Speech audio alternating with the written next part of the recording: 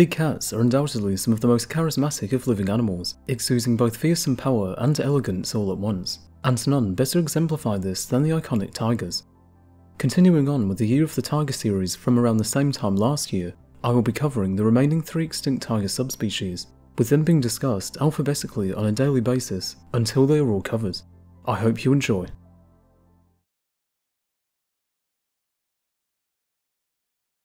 Bali tigers were found on the Indonesian island of Bali, a small island near Malaysia and the Philippines, which has an area of approximately 2,175 square miles, making it only slightly larger than Rhode Island.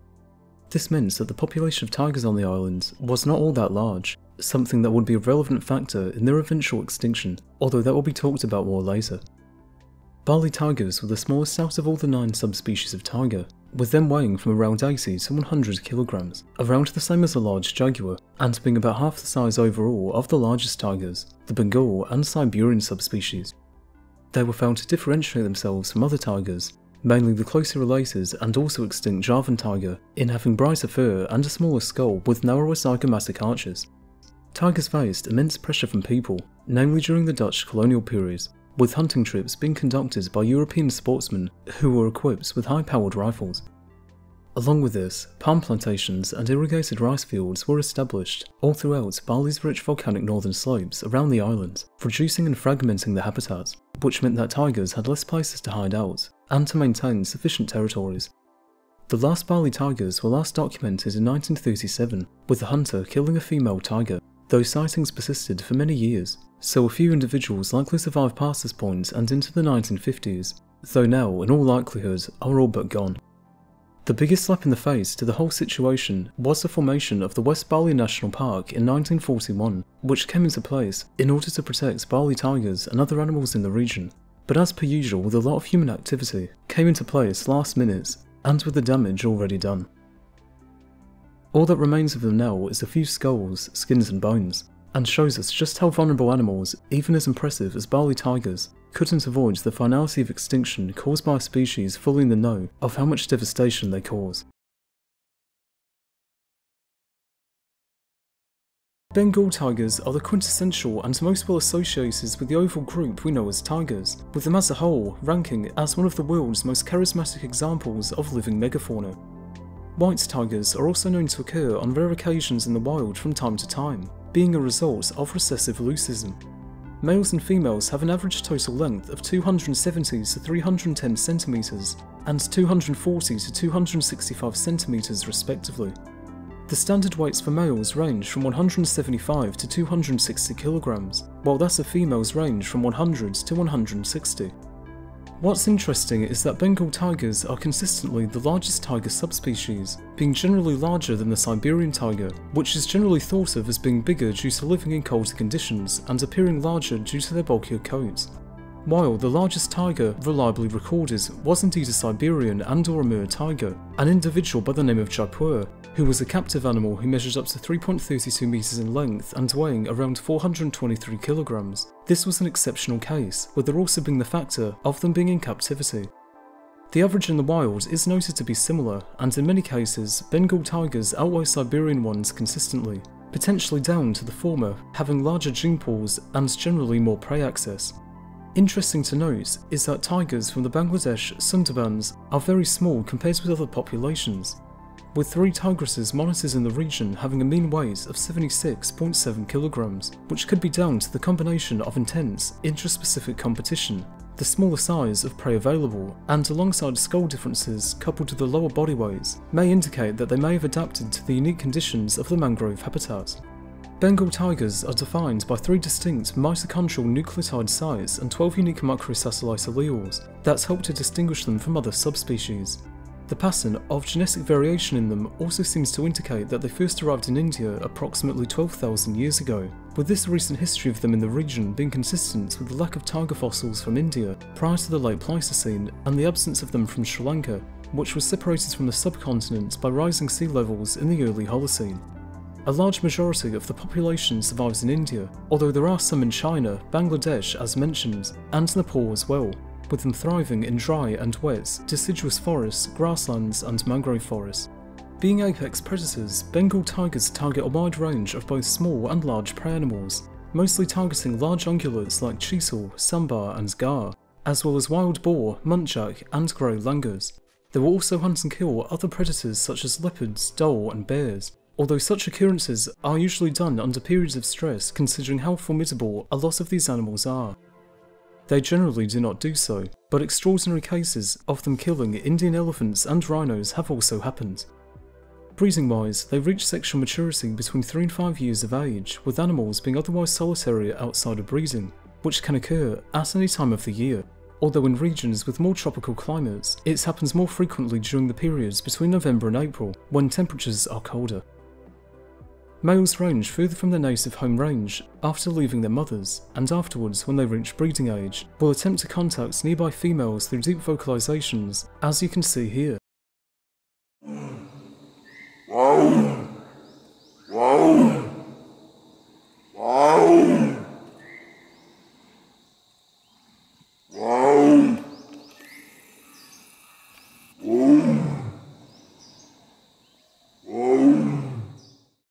While being the most common subspecies with an estimated 2,500 in the wild, they are currently threatened by numerous factors that have meant their recovery from near extinction is a precarious one. Poaching continues to be a large problem, with their coats and various other body parts like their bones still being highly prized in some international markets, both legal and illegal.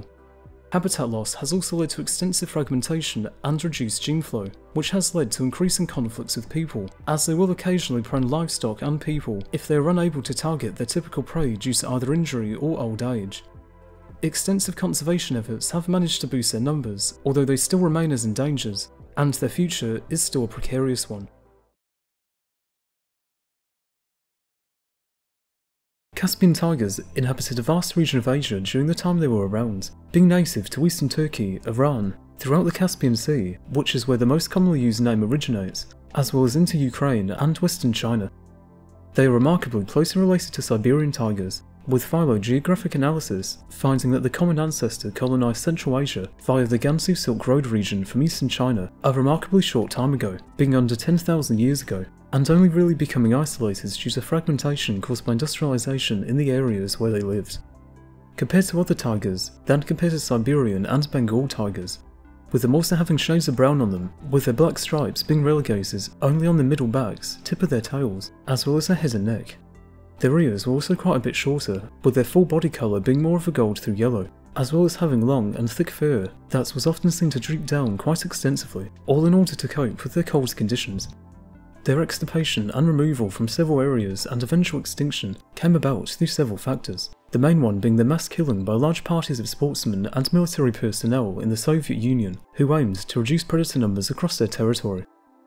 This was done to allow for more settlements and agricultural areas to be developed on, without a risk of tigers interfering, with their preferred habitats being converted rapidly to planting cotton and other crops that grew well in the rich silt along said rivers, something which was incredibly detrimental to them, given their already restricted environment, since they were largely confined to water sources that were surrounded by large expanses of desert.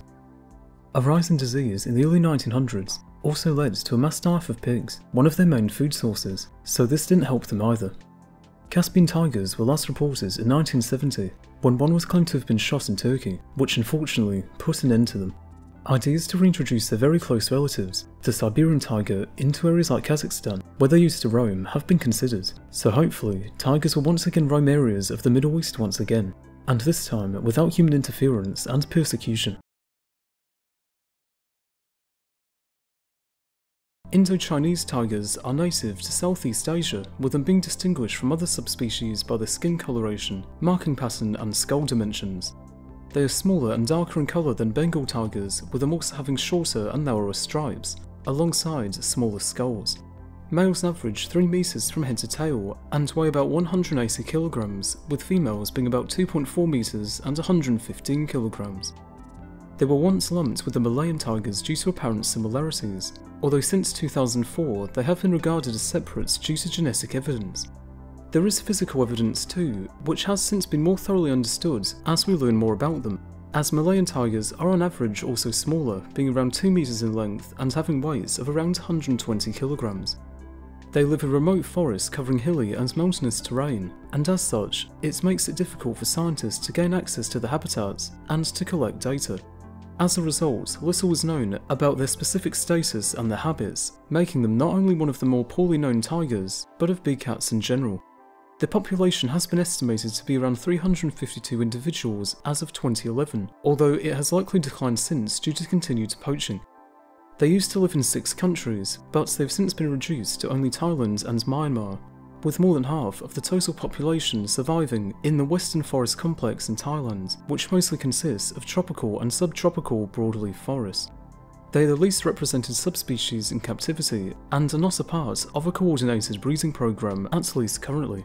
As of 2007, 14 individuals were recognised as belonging to this subspecies based on genetic analysis of 105 captive animals in 14 countries. Javan tigers were native to, well, the Indonesian island of Java, and were the most recent of the tiger subspecies to go extinct. They were small compared to their other relatives, being most closely related to the living Sumatran and extinct Bali tigers. Javan tigers had the largest number of stripes, with them being very thin and long, with them also being most concentrated around their back region. Their noses were also narrower, having the longest whiskers of any tiger, with their paws being interestingly larger in diameter than those of Bengal tigers, which are a fair bit larger than themselves, with their function probably coming down to increased traction in the heavily forested environments. They inhabited much of the island until being forced to retreat to the more mountainous regions as human activity continued to degrade the island's forests, and continued to be killed for bounties. They were continuously whittled away, until last being sighted in the early 1970s. While sightings continued after this point into the 80s, and some even occurring up until the present, nothing has yet come of them, and so likely don't survive today. The smallest mainland subspecies, Malayan tigers, are native to the Malaysian peninsula, once being classed as synonymous with the more northerly located Indo-Chinese tigers, although they were eventually found to be distinct. While there are no clear differences between them regarding their skulls or pelage, they were found to be on average smaller, with differences genetically also being noted. Debate on their scientific names soon arose, with the chairman of the Malaysian Association of Zoos, Parks and Aquaria arguing that the new subspecies be named Panthera malayensis to reflect their geographical range, while others dubbed them Jacksoni in honour of Peter Jackson, not that one, the former chair of the IUCN's cat specialist group who contributed significantly to tiger conservation. As a compromise, they received the common name Malayan tiger and the scientific name Jacksoni, although nevertheless P.C. malayensis was still used by some authors after the fact. Regardless of their name, Malayan tigers continue to remain in constant threat of extinction. They were classified in 2015 as critically endangered, with the numbers still being on the decline. Their population has been estimated to be as low as 150 individuals, and could very well become extinct in 10 to even 5 years if such decline continues. Deforestation and habitat fragmentation is the biggest issue for them, with areas of up to 64,800 km² being lost or converted to large-scale plantations, all in a span of around 24 years. Commercial poaching also impacts them, evident from an anti-poaching unit between 2014 and 2019, finding and removing 1,400 snares from protected areas. Siberian tigers, also known as Amur tigers after the river that flows through much of their habitat, they are considered alongside Bengal tigers as the largest of their group, with said larger size assisting them regarding their typically temperate to cold environments. Their fur is moderately thicker and coarser than other subspecies, thus alongside a 5 cm layer of fat on their stomachs allows them to survive in cold environments than other tigers. The fur around their necks is also thicker, and they also possess extra fur on their paws to assist in locomotion through thick snow. Their colour is overall more pale, especially during winter, although individual variation is considerable. The stripes have also been noted to be in many cases a dark brown rather than black. They are also known for their large skulls, with their facial region being very powerful and broad in the region of their canines. The skull prominences, especially in the sagittal crest and occipitals, are very high and strong, especially in older males, often being much more massive than usually observed in comparable Bengal tigers. As well as targeting the typical ungulates, as many tigers do, they will from time to time prey on bears, which constitutes up to 2.1% of their diet. They target brown bears more often than the smaller Asian black bears, as the latter live in more closed habitats and can climb trees to better escape. Tigers are capable of killing them through ways of ambushing, leaping onto them from an overhead position and then grabbing them by the chin with one forepaw and by the throat with the other, then killing them once properly subdued by biting their spinal column. Tigers also depress wolf numbers either to the point of localised extinction or to such low numbers as to make them a functionally insignificant component of the ecosystem due to intense competition, with them only appearing capable of escaping competitive exclusion from them only when human pressures decrease tiger numbers to low enough levels. This was observed clearly throughout the 20th century, as sightings of wolves increased as tigers decreased through hunting, showing just how quickly ecosystems can change when an outside factor is introduced. Said competitive exclusion of wolves by tigers has in fact been used by Russian conservationists to convince hunters in the Far East to tolerate the big cats, as they not only limit ungulate populations less than wolves due to their more sparse and widespread home ranges, but also being effective in controlling and or limiting wolf numbers. Siberian tigers once inhabited much of Manchuria and other parts of northeastern China, the Korean peninsula, as well as the eastern part of Siberia and the Russian Far East, and perhaps as far west as Mongolia and the area of Lake Baikal, where the now extinct Caspian tiger also reportedly lived around. Unfortunately, in the 1940s, they were on the brink of extinction, with only about 40 animals remaining in the wild in Russia. As a result, the Soviet Union introduced anti-poaching controls and a network of protected zones in 1947 that would help in boosting their numbers, leading to a population rise of up to several hundred. Today, around 500 of them exist, mainly in eastern Russia's vast birch forest or taiga, as well as around northeast China. Said recovery is assisted by their large home ranges, the largest of any tiger subspecies, up to 450 km², due to their need to search over large areas to find food due to lower prey densities. Russia's timber industry is also currently at least less extensive than that of many other countries. Whilst with a positive increase and with numbers remaining stable in recent years, the subspecies still remains endangered. While their large habitat areas means that they have less of a chance of coming into conflicts with people, the sheer size of their territories means that any fragmentation or crowding by potential future developments would prove to be catastrophic for an already heavily reduced population. Their populations exhibit low genetic variability and appear to be bottlenecked due to the aforementioned hunting during the 1940s. The global captive population is rather unusually more diverse genetically, so it might be that the founders of the captive population were captured before said bottleneck occurred. From other such genetic work, it has also been found that Siberian tigers are closely related to Caspian tigers, with there being a noted low amount of variability between them, with them sharing a very recent common ancestry. They appear to have diverged around 10,000 years ago, meaning that their genetic variation may not have been too high to begin with. Some researchers, because of this, have suggested that they be considered distinct, although most consider them to still be different given other genetic and phenotypic factors.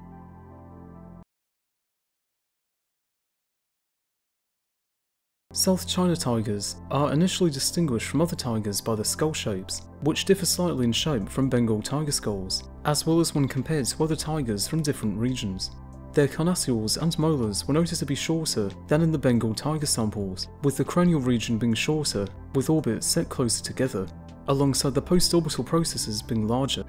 Interestingly, sightings of a reported but unconfirmed unusual blue colours or Maltese morph were made around 1910 around the Fujian province, which were reported on by Harry Caldwell and notable explorer Roy Chapman Andrews.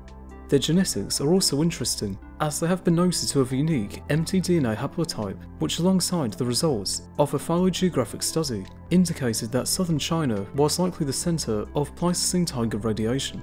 Because of this, South China tigers are considered a relic population of the stem or basal tigers, and as such could very well represent the most basal subspecies still surviving. Their historical range stretched over a vast landscape of 2,000 km from east to west and 1,500 km from north to south in China. Their population was also likely connected to the Siberian tiger population through corridors in the Yellow River Basin throughout the late Pleistocene and Holocene, before humans interrupted said gene flow. By the early 1950s, their population was reported to number around 4,000 individuals in the wilds when they became a target of large-scale government anti-pest campaigns conducted by Mao Zedong's Great Leap Forward. Said effects of unregulated hunting were compounded on by extensive deforestation and reductions in prey availability, which led to increasing fragmentation and vulnerability. By 2001, field studies carried out in 8 protected areas encompassing 2,214 km² found no sign or evidence of tigers. Sightings continued well into the 2000s, although they are now considered possibly extinct in the wild. All that remains of them, at least from what is known, is a captive population of over 100 individuals, with most being in Chinese zoos and breeding centres, with the remainder being in the care of Save China's tigers at Lauhu Valley Reserve in South Africa, with the eventual goal of them being relocated to suitable areas in China once their numbers and diversity are high enough. Concerns regarding the project include said availability of suitable habitats, given the still vast presence of rural China, as well as the fitness of the captive population, although said project does and has conducted a rehabilitation process for the animals.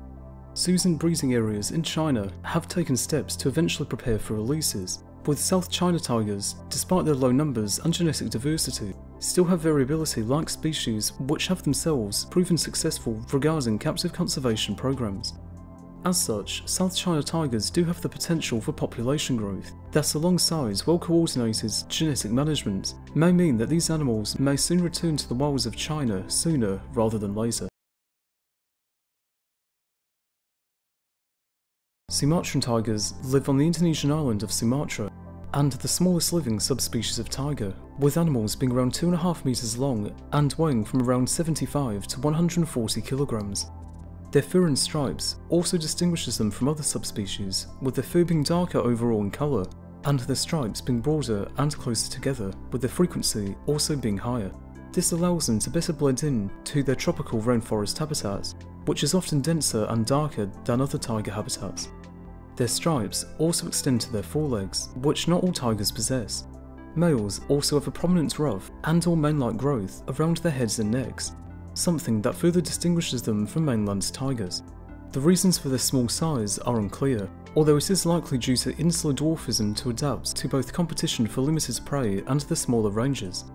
Analysis of sequences from complete mitochondrial genes is also consistent with the hypothesis that they became isolated from other tiger populations after rising sea levels that occurred at the Pleistocene to Holocene border about 12 to 6,000 years ago. They persist in small and fragmented populations across Sumatra, from sea level to up to 3,200 meters in mountain forests, although this range is severely threatened, especially due to them not being found on the Asian mainland. Major threats include habitat loss due to the expansion of palm oil and acacia plantations, as well as prey depletion and illegal poaching, with snares still to this day being cleared up in some of the most remote areas of the island.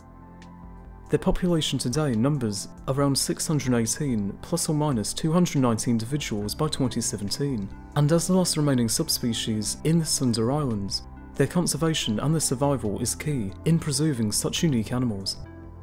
All in all, I thank you for watching this video on these animals and that you may have learned something new. If you would like to see more from this channel, be sure to subscribe if you haven't already. And with that, I'll see you next time, whatever that may be.